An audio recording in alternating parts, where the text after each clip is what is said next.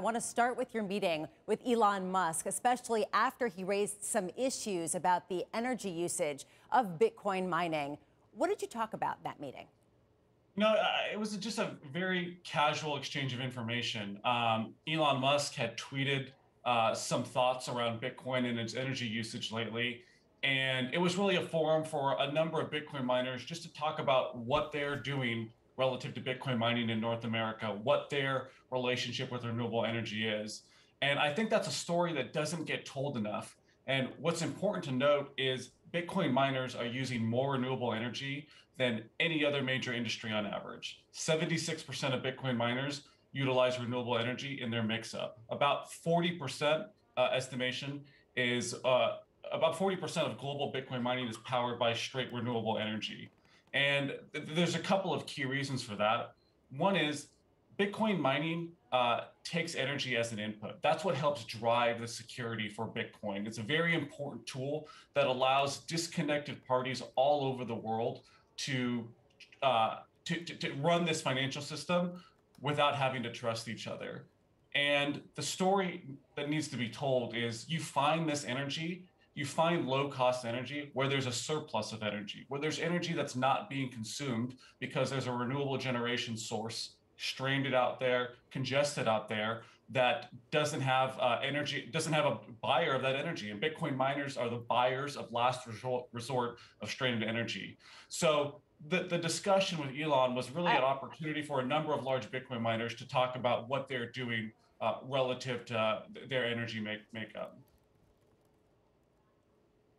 I've got to just challenge you on a couple of points there, Jason, because they kind of flew by. We've got to be a little careful. Statistics, as we all know, can be sliced and diced. Bitcoin miners are not the largest users of renewable energy. I think what you mean is that on a per capita basis, more miners as a percentage may use some renewable energy than, say, the big, broader industrial base. I'm not quite sure. There is clearly a problem of carbon-intensive and non-renewable energy use. A lot of it, coal, is the problem with Bitcoin.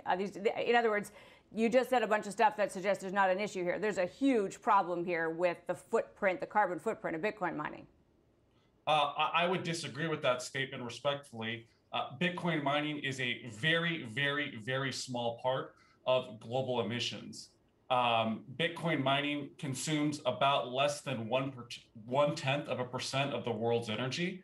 And in doing so, it creates an open and free financial system. It's a very noble use of that energy.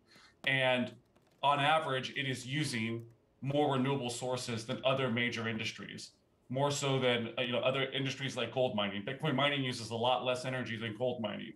So I think that's driven by Bitcoin mining's indifference to location and time of operation. Okay, I mean, again, we got to challenge you on what you just said. I apologize. I don't mean to keep challenging you, but Bitcoin mining may consume less energy than the aerospace industry. I don't even know if that's true. What I do know is the concerns are real and valid. Elon Musk has raised them, but so have many, many investors out there. And this is a decentralized operation, right? You can't necessarily control the energy sources of a lot of the mining that's going on in Bitcoin. So I guess the issue I'd put to you is, how do investors in the space who want to know that they're being looked after on sustainability feel some comfort when it comes to Riot and to other big miners, that you're taking it seriously? Okay, Amanda, let me answer your question this way, actually. The outcome of the discussion with Elon Musk was a group of miners deciding we need to be more transparent with our energy makeup and be telling the story to the market what our relationship with renewable generation is. That's what a lot of us do individually already. Riot has operations in upstate New York that's 90% hydroelectric power. Our recent acquisition, Windstone US in Texas, is a part of the ERCOT grid, which has a growing abundance of solar and wind energy in that grid. So the resulting conversation with Elon Musk was miners coming together to start what's being called the Bitcoin Mining Council, open forum for all miners to join. And we are working collaboratively to disclose our energy makeups and tell a story to the market, let investors see for themselves the generation mix of the miners that they are considering investing in. Jason, would you like to see more regulation, as it would perhaps lend more credibility and more transparency to some of these efforts?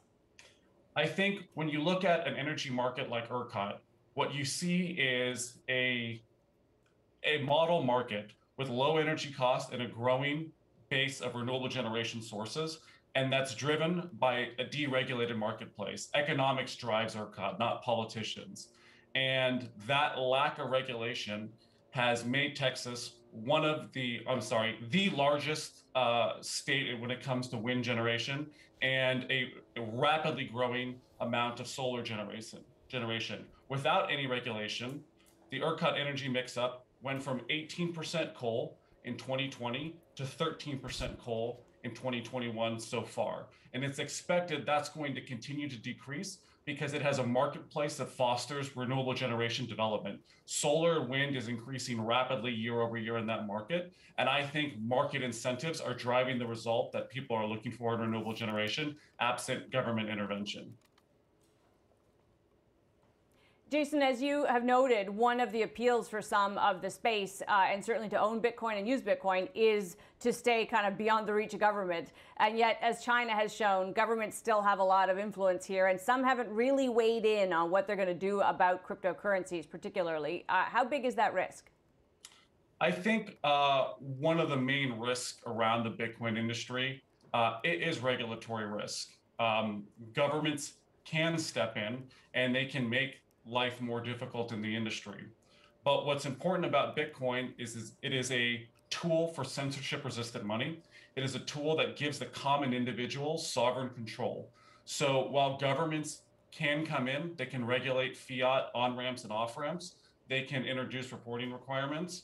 Ultimately, this is a free and open global financial system that is at a point, it has grown to such a network effect that it ultimately, I believe, cannot be stopped.